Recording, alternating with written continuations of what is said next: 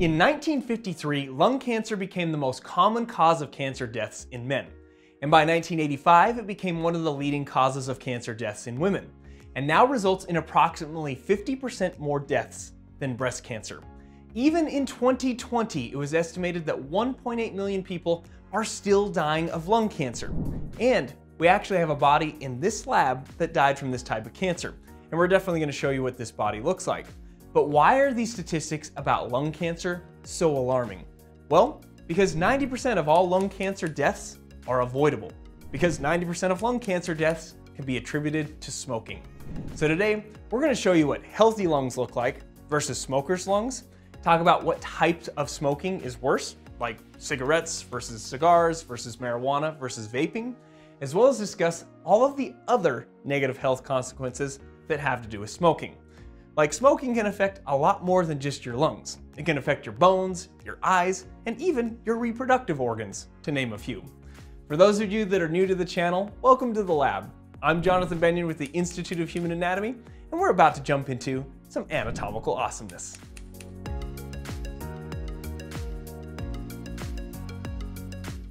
Now, when students come into an anatomy or a cadaver lab, there are a lot of organs that they like to hold and touch. Most like to hold the brain and to hold the heart, but when you show students a lung, you just start noticing fingers venturing into this area because they just can't stop themselves from poking this gushy, elastic lung tissue. And then almost always the next question follows. Are these smokers' lungs? And actually, most of the lungs that we have in our lab are relatively healthy. These particular lungs fall into this category of being relatively healthy, but what makes students think they might be smokers' lungs are all these dark purplish lines and spots that you can see scattered throughout the lung tissue.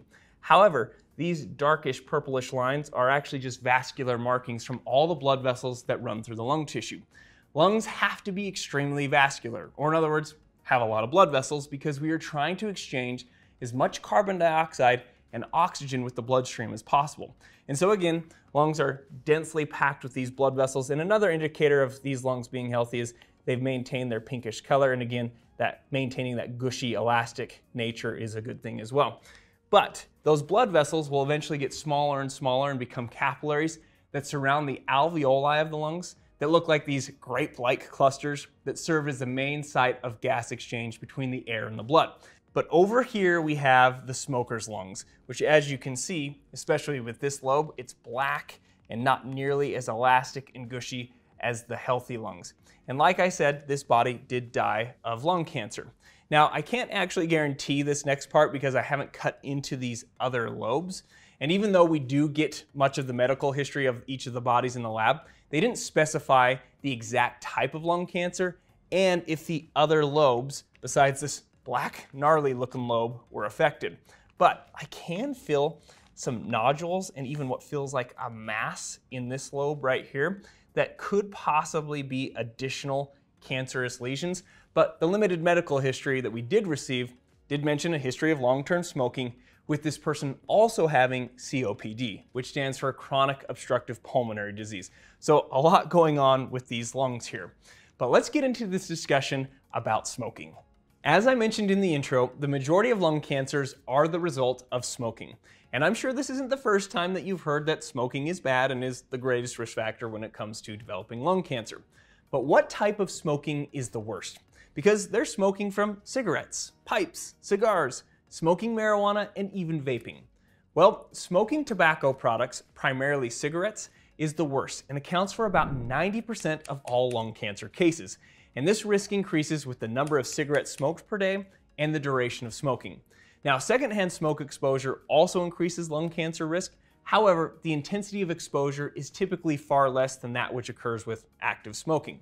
Cigar and pipe smoking are associated with an increased risk as well, although this is potentially lower than cigarettes.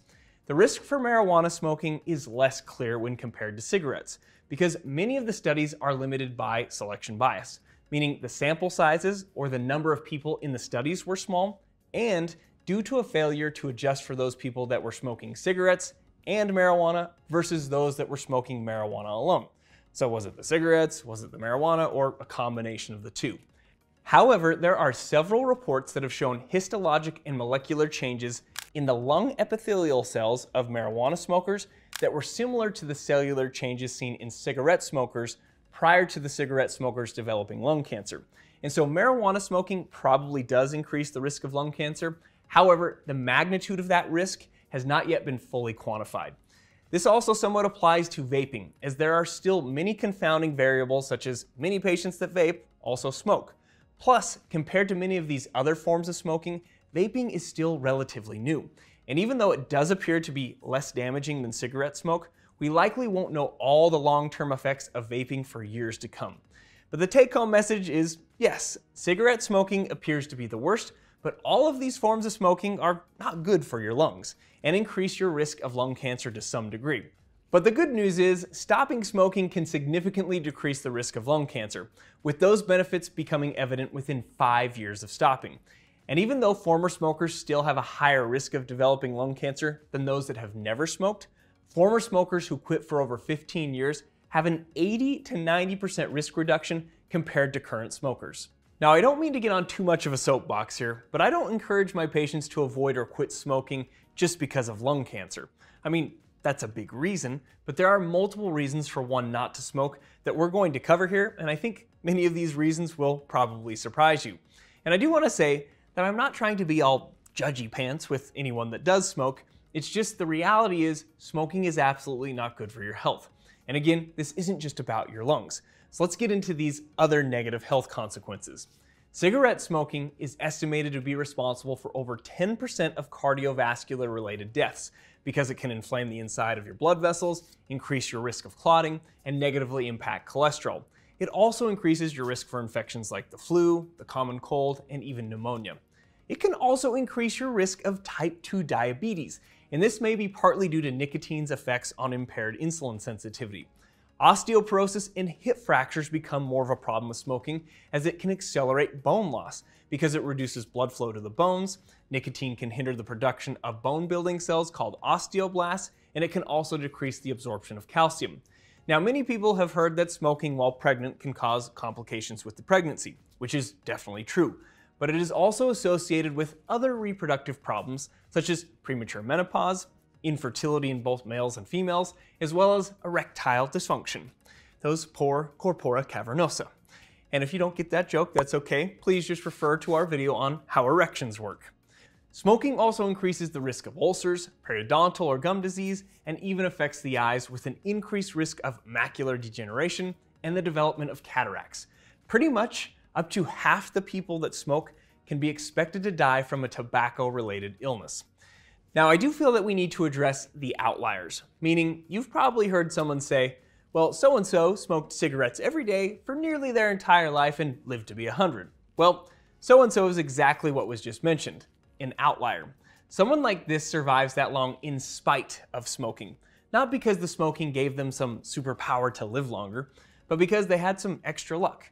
They may have had something in their genetics to make them more resilient to developing lung cancer. And it doesn't mean that this person didn't have other multiple health conditions that they were being treated for and couldn't have had a higher quality of life if they would have quit. Because again, quitting all forms of smoking, especially cigarette smoking, can greatly bring someone's risk level down and improve one's overall health and quality of life. Because this amazing machine that we call the human body does have an incredible ability to heal if one quits prior to irreversible conditions developing.